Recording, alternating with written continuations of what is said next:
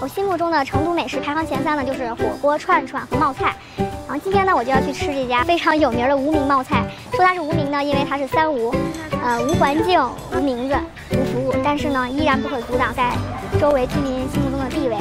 这么多年来都屹立不倒，每天都有非常多人的排队。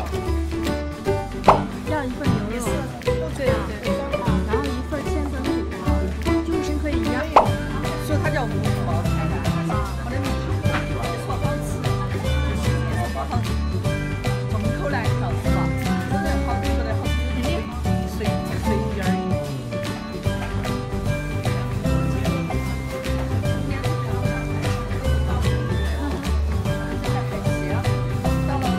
他们这家店呢，就属于是点完了之后，就在小院里面排到队之后，还要再等20分钟。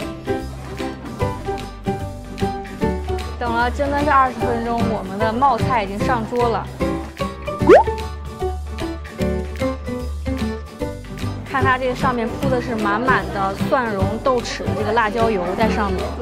这碗都在点菜的时候呢，都能看到量，就是有的可以点半份，像牛肉千层肚这种呢，就是15块钱一份起点。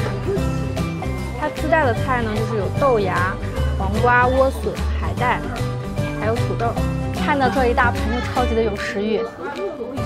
他们家这个牛肉都是必点的，本身就是已经腌制过的。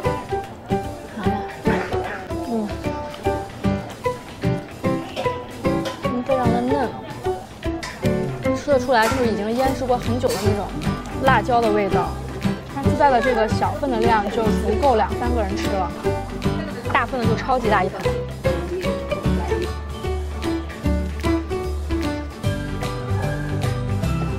千层肚，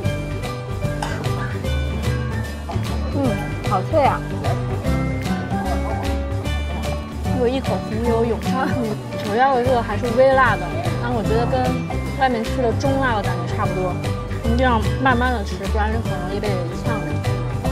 它这个油有点发亮，干了就凝固的。菜应该吃到后面越吃越辣。这家是开在居民楼下的一家，开了有20多年的一家店，它的价格还是非常亲民的，跟一些开在春熙路啊、宽窄巷子附近的一些串串店比，价钱很实惠，54块钱，然后豆奶是5块钱一杯。唉，现在已经吃完了，看看这个锅底还有很多的菜。这个豆筋太吸油了，就是超级辣，都没怎么吃。他们这家店呢，下午2点钟就关门了，所以推荐想来尝的朋友可以早点过来。我们是11点来的，还是排了很长时间的队。OK。